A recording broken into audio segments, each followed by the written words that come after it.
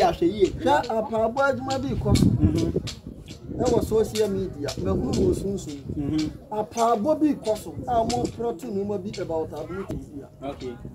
Friday maybe so then you see me ya bo bi hu pa apabo adwuma bi amo draw say o kan wunti mo draw amo draw for him guase obi yare say ni boy wa yale o de na kwato Adom Kyei bi a ana wa ntimi ahwe no ana hwe de wa yen wa tantan ana we ya wu na fa akwasi ana mo draw ba me pa chaw obo obofo din one who ye life ababa be piem. Oh, I promise you. That I will be in the up your day. Me piem. How am I dying? Me say, me that mumpa. Oh, your life, me piem. Na me ban so me ban is having that because and my basem beto warning. If I won't say my okafa reverend. It's no more. Me say friend my basse me to warning. Push up and unim. Na boy bear me fa akwa. Na me say ba akwa no na be pai. Me senti hwani e free nako okay who was position in the anasa expose be your person expose na me aduma Friday anopa ni abotre me person e dia so be ba expose eh sir opa yam tenase opa yam use one day ya tenase for full expose odifo now they are to YouTube live Facebook don't dare me now go be a shebi don't dare me secret am wo fa papa yin no se me kase me we si ba akwa what the ba me de beba Mr. Who the one some my packing one somehow. Why being said beef? When you are being said beef, no pepper. So could be and ya, keke, in ya. Abaya, ya, almost say, Niku, the man on deck blocks are body. Maybe who said, almost why I have 1 day. I said the car. The blocks was I will be 3 more kurum. A beer or barney, ya, no more beer, and some fatter. Any day kan oba anasa o hwe yen e wo YouTube a be subscribe ama yen na ye won komodie bebra me ne okatachie bishop okatachie ye ba bedi hu comment ye sele obi biara ni sabeka no obebo ne homodin so be subscribe no wa like ama yen comment biara wo pese obisa nso wo de beto comment section na se ye bebo ye homodin ne yedi hu adwuma ya kenkan na tese ye so ye de ato ye hofo in some bebre koso ni titiri o my Ghana na meda menda if we say sana nyema ne se kono etwa se ni titiri ye mpanyimfo no ehwe na omope ho masebre senti enam se etwa se ye pe ho masebre nti o bishop ba kwa etwa se oboayen na ni titiri mnante ne mmaya yenso yetimi de to ye hofo no etwa se ye pin ben no na kire se ya de na dwenkire na anam so ma ono so etimi aboa mabunu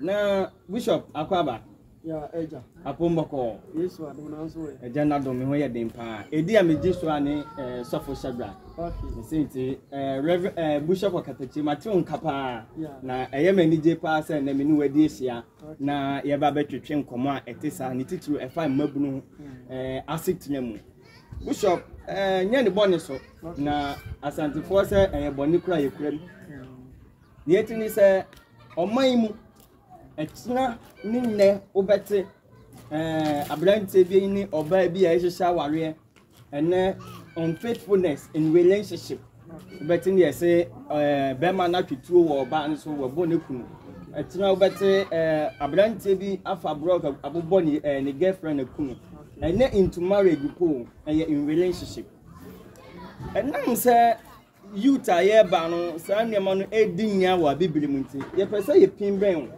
ni emisa say eye say sa nneema ne koso unfaithfulness in relationship say abaye bi twe bema bi condemn sa na ya yenim no wa twi nedi efiri say abrante bi invest agu abaye bi abrabo mo susu say nkofeso ware no enne kosi china obeti yese abaya ne say ojai efe ni say abrante no abrante no so share investment wa invest agu mu a ojai na kire say ni se cash ni niam ahodo ni time ni strength ni resource ni nyina kodim nti ye ntwituo wo mo so emfa blogs ahodo ngbobo wonku won ana yenya ni den mmerante ni maya wo Ghana na wiase afa ni nyina tie susu ye be na osusu se ye mfa so na tinya aboa yin okay edi kan no mechia ahafo nyina biara wo biara bo mo so subscribe to the YouTube channel. Me din na Bishop Okatechi. Yeah. Dear metimi asrese. Eduru ba bia. Emebunu no ya yenya akomatoya mu kakra. Okay. Because yenya akomatoya mu na da bia ye agire se ye bedi yakoma achi a ye be ye boni da bia. Okay. What did you mention na? Musa devil evil spirit but no na nkyerɛ sɛ da bia ne akɔya adeɛ nyɛ yɛwi adeɛ de abɛhyɛ no ɛbɛyɛ abɔ sam na ɛyɛ ɛno no deɛ bebree wɔ hɔ a ɛte saa deɛ ntiri a mɛka ne sɛ bebree wɔ hɔ a ɛte saa ne sɛ yɛ obi wɔ hɔ a ne wabu ɔbaa bi bɛrima bi kwasea yɛ ɔbaa bi wabu bɛrima bi kwasea paama ayɛ bɛrima ne ya awura na komam akɔ ne dedem otimi bie na no ne bia waka no me ato no so ana asa no me mu ntam kɛseɛ because yɛ wɔ no me ana yɛ wɔ no me mu ntam kɛseɛ okay ana yɛ wɔ nsopa on say yɛ miɛnsa ba obi aka yɛ sɛ bia na obi na adome no ana bi obi na abɔ ne bia asɛm bɛn na esi ɛdeɛ na nipa no wakwa yenti a ema saade no etumi happy truly that person what you say okay ebetumi aba say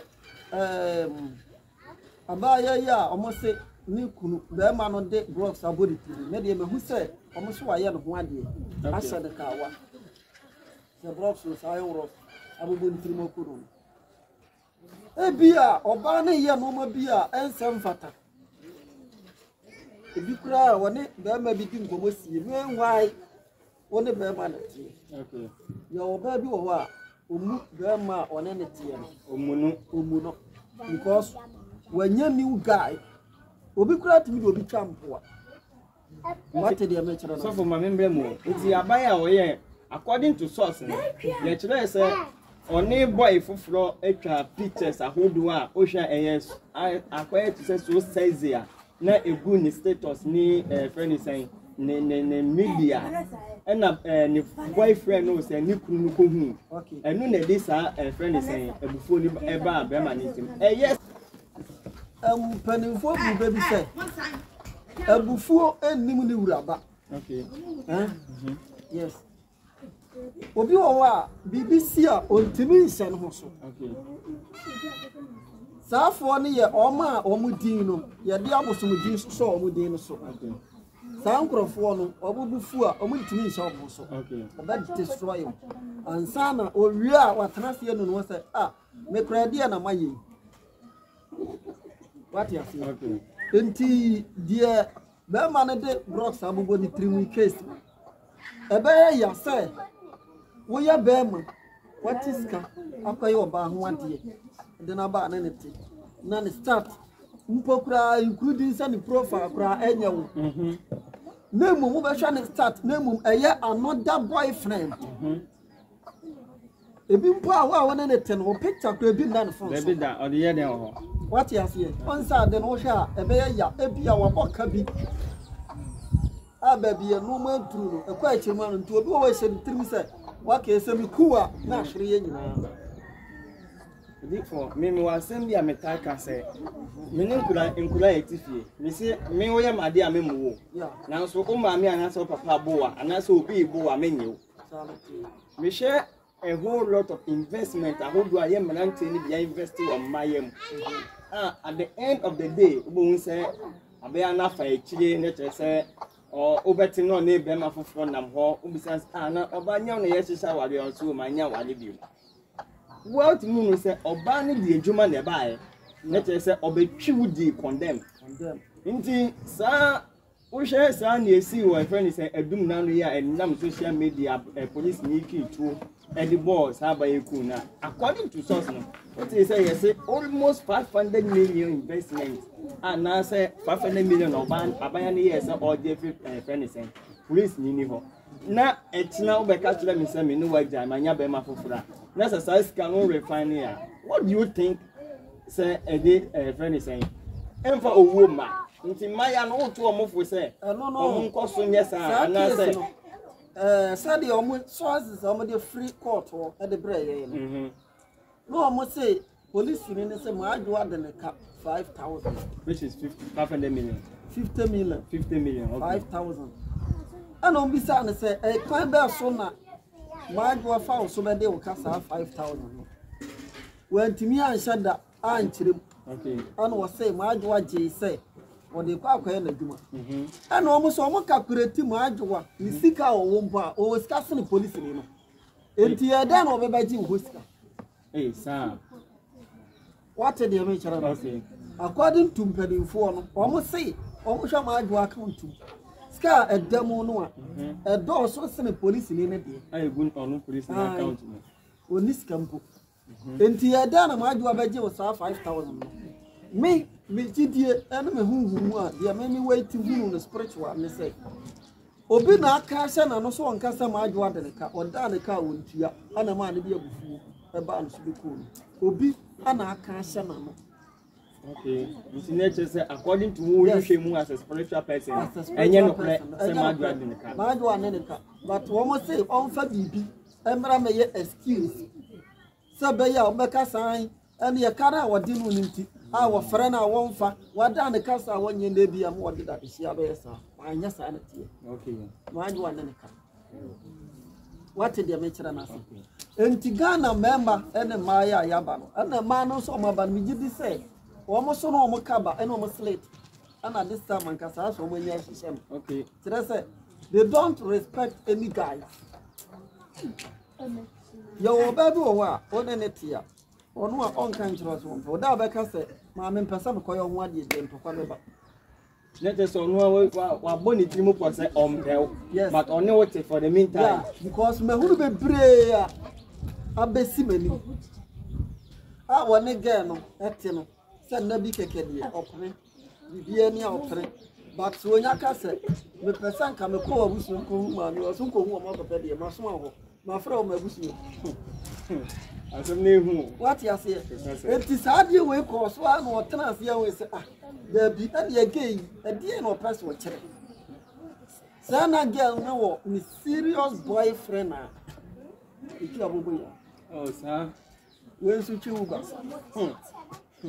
kanye nya sem kita Ghana ha bi ha de abusia ya kwaje commercial break mbla kwa cho say utie ya Veg 1 TV Veg 1 TV yesle say obe subscribe odi amayen na wa share so ama afoforo na Reverend and na mafutu sem so de ma emrante ni maya yewo abibrem ni titiro Ghana maimun yen so yetimi anya bi e de aboye mbra nsenti yen hye ne so say host a me di dwumade mu tia me ye past.shadrach na me guest amanya ne Bishop Okatechi Bishop na uguso wanu so class mu na woka wa so mai enti no eba ne sa no wo dwene hu di wono so hwe sika pa wa spend e wo gen ho na wo na dwene se enkobe ma nkrofo bi aboko ni tio okay na ka bibia to atwa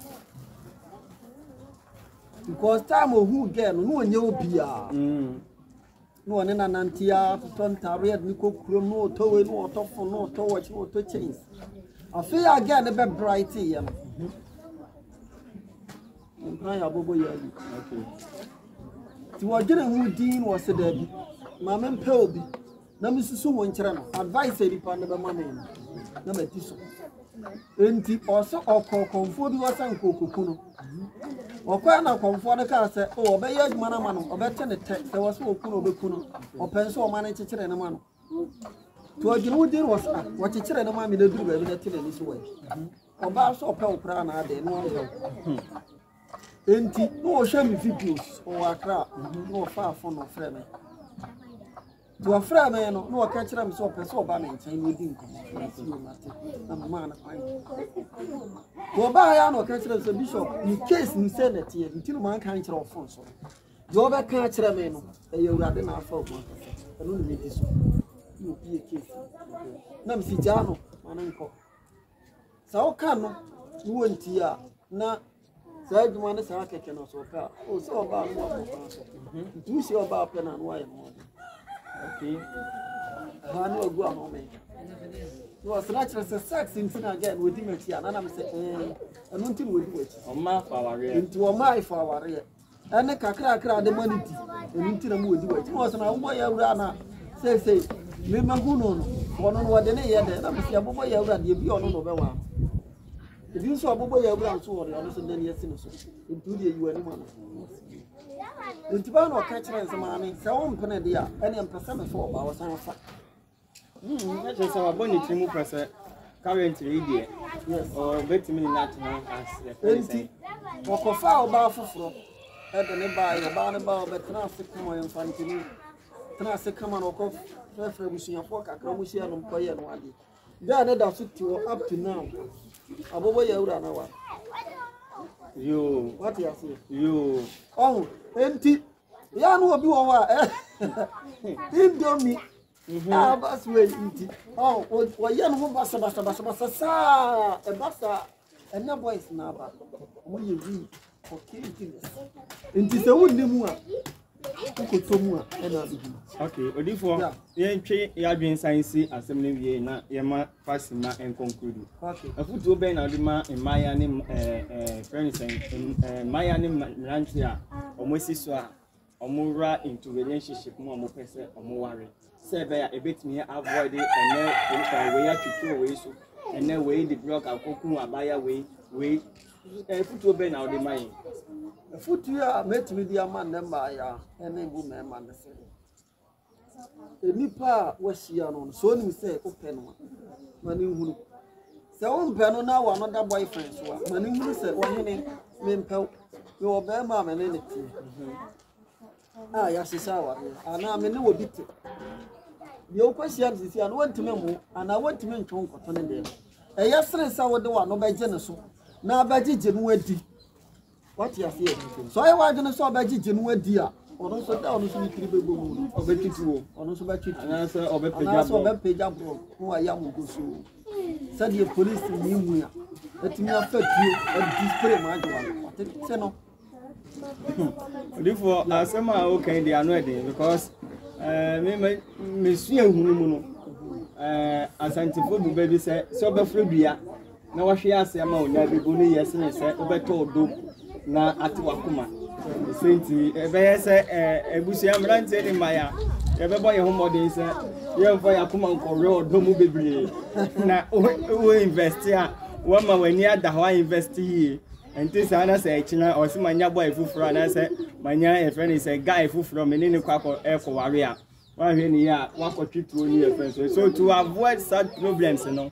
met ye nyina ye bet odifo to ye honfo se ye mfa ye adwene ye nyansa enko relationship mu na etimi aboy reverend bishop yakopon onshira na onyo kese na me ni wahia de I'm telling you say ye ntokwan beba so Bishop yen talk and the basso. Maybe me the baffle by me Madame Palim Betcheme.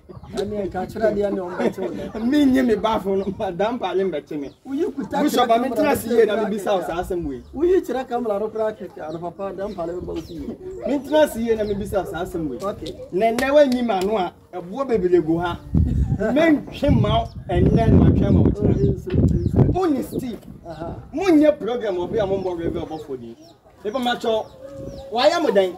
I na mo dear friend ho. Reverend Abofo. Reverend Abofo. Only Steve. Mo program bia mo ye bia. This am born dey to tunu ho.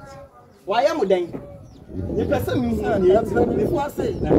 Se kukuru bi jaya. Keke so be jaya. Ana akwada wo so ma ne ma me ana na dwom. Ade tia ye son of this ya na mi san so no ne. Okay. Enti me jidi so Reverend Abofo fana. Sure. Me o kana wakame. She yie na o ye me no woti hai. Wa no ampa. Na unnim da bia wo ye mane me. Enne de unnim na wa no pa. Ba kwa no be pai. Me kama tira Wa dem da. Wa ye dan me. Sir, who do we say Reverend Abofo? Wa na adu say bia ni isi. Actually, ye hu meeting social media ahodo. E wo mse omani isi ya. Papa no, obetena sia na du 2 o'clock na ya wentimi na na. Video be na yobe. Islaw Reverend Obofo any Adom Kyei Duah Ei na anya. Me no wo ni Adom Kyei ni Reverend Obofo nya. Ana oni na nya. Say one Adom Kyei Duah Ei abrekra e was we din name. Na so was one in name. Na mo ba be do bi name dia. Me pa cha ko be nya accident. Salaam. Ke ma me kira wa de no ntina broni ye ka kwan. O se ka kwan no ye de white tattoo. Obi andi ni name. Enti dia okọ obuase no na ni kire nifa Onfa nifa. odi nifa. Dia o free buase ba nso di be nkuma na meboa. Enti dia o free buase ba no. E ko fa ye okọ buase no kwan mo dia asem bi. Yes, you from kwan obenya accident. Okay, enti we ya futu de ma wona we ma bo. We ya intercept. Ofa. Dia na reverend abofo wa ye wo. Dia reverend abofo wa ye ne say. Oni Steve, ana oni Steve mo sheda mo mo sheda. Mo dwene e friend say mo pese mo say obi mo probi down for. Ana say ne nipa na ye ho asem na ya obeka because me ntan hu say won sem na wo kan wo nyina so bebele. Me pese ne wo prove na Ghana man nyina ne ya ye so ye ne fan no. Ye hu say ampa e bia say ni ti. Ene ma ya mo so ya mo ti am. Enti sa na se mo ti am na da bia e kina ko me sa banya sa audio na wo bractina me ba me de brantan. Odifo boayen dien me pesa wo bo winsem ni tofa na ye hunu ne eko de akonyin ane se seven Adom Kyei Duah Ei na sore onka reverend abofo asem but as long last no reverend abofo be ye video say Adom Kyei Duah e ho tantantai say no hwei ne hwei okay what is a bua 48 o kan wo na fanya asore dem no kwasem sana ato na me nti wo ka me kwatran enti obi asamba na afra no kan sere sande amu mienu ejafo mienu na enya empanifo asisi etufu na so anti o kwa anti ade no kwasem ana soja ni panyini ntra ho ema akwada emebo ade ni o nkara wo o so obi atimi akọ your friend say otufu otoko so na himfi obura ho apepe no papa na so o hu papa enti ade bia wo ya no nse wo wira no kwasem e wo me no wo ye enti sa wo kan asem bia know how you speak sa Adom Kyei Duah akura yo boni bia nu say wo ye panyini higher than you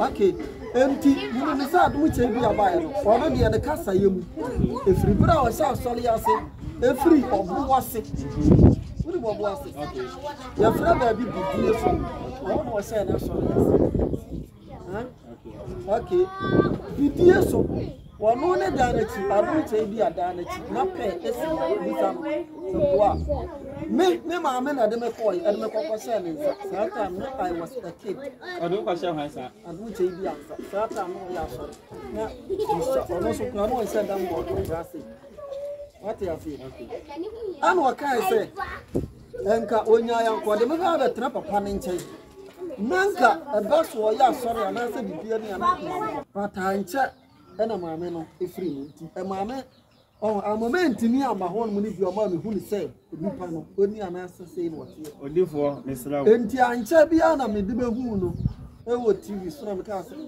papa no oni what must enti me ya de ma hye ne nsa e wa abra na me ya akwada odifo kura ko tebiem akom ni kire me say wa be ye friend say Adom Kyei Duah ne ba na ya ne ba nye se bia wa be ye o ye ne ba na ya ne ba nkansa eni ba be hye ne nsa enu nti sa wote se oni obi eku a se tie ni o se ntie ni o etwasa wo kọ na akọbuo sa ne ye no sira wo ajafo mieni na enya na ukan twere ni ya according to the book of Ephesians chapter 6 say oba enti ne janini na ana sanfa ni die man ne janini na manen kwa warwa asase so okay ena owie ya watene nkwa so ena owie ya ntu wi aka kire no ye mi wie se watene nkwa na so owie ya no o se eja no munhye mo manebufuo na won ra ho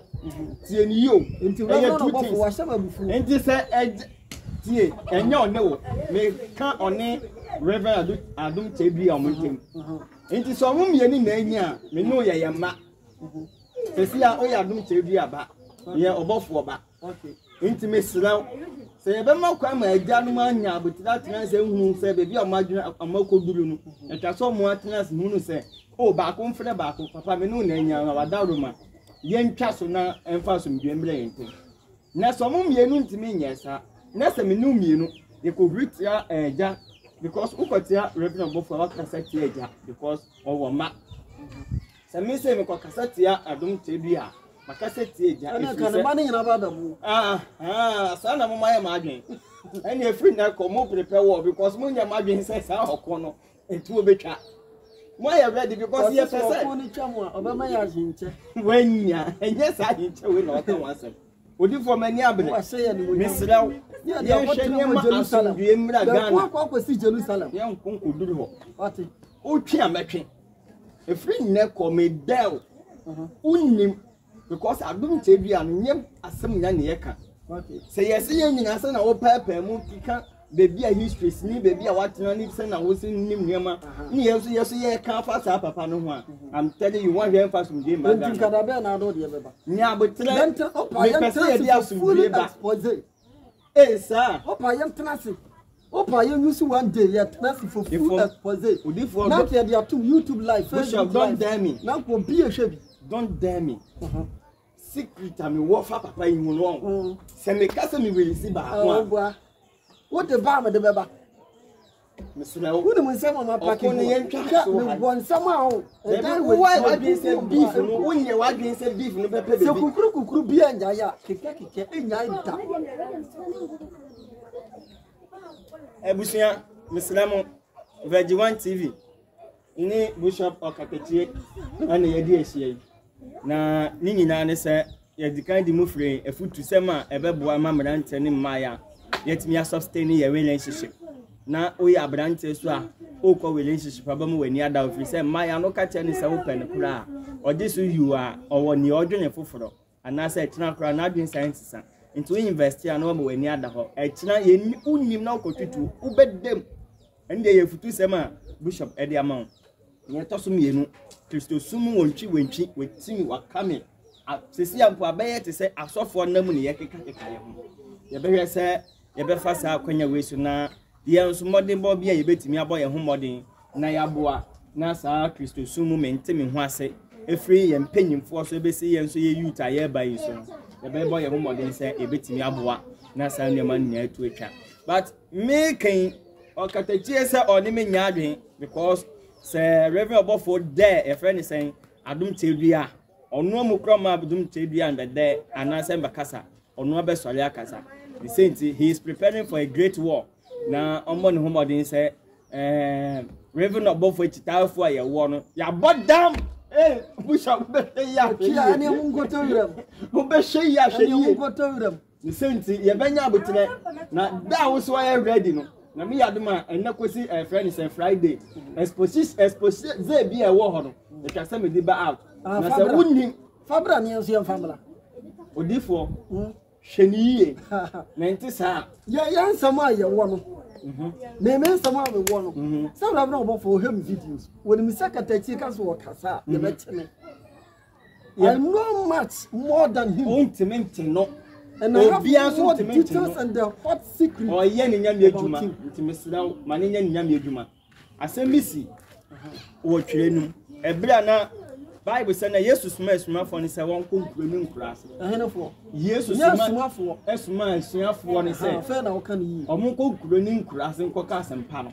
None of us, I'm so Moko do it now, but I'm saying, yes, within. To try Bonnie, yes, and Jenny. Bakuma, you should be did this branch on obey Judas. Osura, you could do him. A branch be do yes, and Jenny. I can't tell you one eye. I say, hey, moon can't shine is one eye. If they say, near Dimi, dear Jumanity. Into Paul, so can say the book of Philippians. Or say, or say, obey the yes to Christ to the year Juma, or the radius man about say, unfound holding. So you, so you. Triano or Yakupon Triaka. Who are you a man to judge? Name with Triaka. Hey, now couple a boss as no. What the reason money in a shady pants. And the Nipa and a two reason money in or force. True.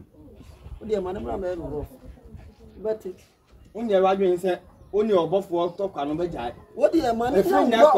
Only about for the only me because about for doing one. Who your life about the team. Oh, I promise you. That I will be in work over there. Met him. Over there. Me say, oh, your life, met him. Now, me ban so I may ban it having because and then my bassam better warning. If I won't say my okafa river, me say, friend, my basse may to warning. Push up and only not boy bear me from Aqua. No, me so say, Bakwan never pie. Me sent it, she need a friend now. Okay, who is position in the another expose the opposite expose. Now me at my Friday and we are live on Ajoa TV. Yes. Now you understand live because every actually me no me no back with them. Back with them. Back one them back one over pie. Me no to me. Who to me? So ni who dey kasa na so to me. Ya kasa you so to me. Who kasa emfa to me a wo me bra hu obi. Letie.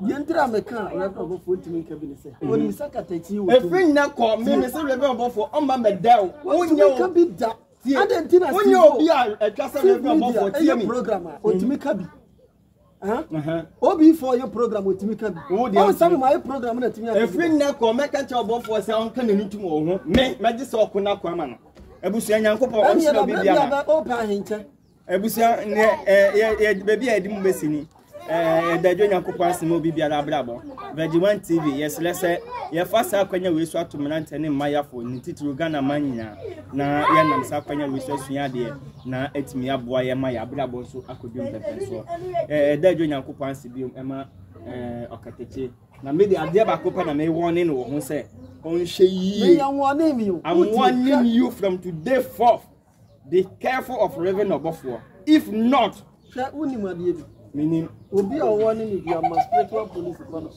ma bi mbla mi so anadwe dey go becho ma bi mbla see ebusia me say I'm there I will dare you say let the spiritual police come and arrest me my wa ya becho no wa anya na jere kura so obi wa anya na jere na ya say me dem anasa me ya me ko amane say ya di mituma o meyi mi ana sha wo me say spirit wo spirit dey so na me baby na me na baby I believe yes ube say me man say wo kuru ya yetimi ya wa kew ube so bi ka brand new one that o ta koboto na abaya mi say ya no wa chew me watch me but spirit obuwa me nyusuka obuwa me nyusuka se ka me nyusuka ya spiritual man bia na mo hwede ye se ka wo ken na ka me nyusuka e wa ajo bi kura ka me o ka meje edi yetimi waki wo bia o kwa na obi ba akura be nso oba benso oba be ba mo oba mo anu opega ko so wo kuta ayo e don so free wo asem wo kuta obo na uku no me da I promise on my ya den wo ka wo nsam tira me spirit okadachi why na untimi huna me so shadrach so din no utie never no bofo se me se me secret owo ni tumi owa nka ne maye kasa ye nsulo ebusia ye fancy anya me Adom Friday expose no ebeba out okatachi se o expose ahodo a ebetimi expose obofo me mo obofo nkuma no me mo obofo nkuma no wa be na say so ba be na me se onnim na wo da obofo wa dan mi ebusia Nyankopon hira mediane so for shadrach me ne okatachi bishop okatachi na edi esiane na me Adom a ye di sama hodo a ebeboa ama ya brabo kan akwankan ewo asetina yi na etimi aboa ni senti so for shadrach baby a wo bia no ye betimi abeboa anase nsem bia hodo a eche wadwe wa brabo ni asetina mu no etimi abobo ho na ya kire ma ho ama ho akwantina hodo na etimi ti normal metimi dia to bia anase wo hwe ya obetimi anyame we bishop so de ni de ebetu bia nti obetimi afra me 0545 212520 media meji so ani so for shadrach 0545 212520 o frame a yebeje wo so na baby a wo bia so ya reach up bishop insama etwato o wi na do telephone number aka insama etwato nyina ne se kukuru bia nya ya keke so nya enya ita Can't tell Reverend of for some see what that on me. So sorry, man. I do not know. Men are minimum answer. The whole Ghana have me. About for the answer, you will be. You know, I so far, and what say Nyansa or Casa to me say yes, Nyansa, Nekasan. About she, shut up, our words might be come. That was social media. The who was soon. A power Bobby Cosso. Our more protein will be about our beauty here. Okay. Friday, maybe so. Then you see me. Ya Bobby Whoop. A power Juma be a more drop. Says, okay, with more drop. Ah, more drop for him, Guyasia. Obi Yare. Sani boy wayale obo na kwato admuche bia ana wa ntimi ahwe ana hwe de wine wa tantan ana we ya wu na fa akwesi ana mo droba e pa chaw obo bishop wo kan sem sesi a wo se ka kwan okọ obuase a wo firi kuma se kwa wo fa nimfa wo firi obuase ba wo fa benkum na kire se obi ani ni lem ye ni Reverend Adom Kyei Duah Ei ni sa appointment na ma drop ye shi ni ho ye paaje maybe mama na su ni ahun so paaje nti ye mbo sa pa ni nye dai we ya maka ni say national security o me take it o mo beti me first na o mo ntira me bebi asa pa abo no abusia ebra no so a enipa a mo ahihia ama no no o de be wa beto bante ma o telephone number ni number ni 0247 138740 0247-138740. Bishop Okatachi, Nyankopon onshira ne say na meto nsafia watimi aba na me didi say next time bia onim no the rob of asem a bakwa no ampaya bakwa so beti Nyankopon onshira nnamu nnamu de yifiri mo bakwa so betimi awu bakwa betimi awu wo de normal ebusia ya dadwo Nyankopon ase nyame onshira na onye okese mi yimpa yese da sene Ewurade mama ye minum ye ne di ehia no na Ewurade ama ye too many ahode ebetimi di akwa yenim ewo abrabo ni asetinem onti nanim nchiro bibiara Ewurade Yesu Kristo dem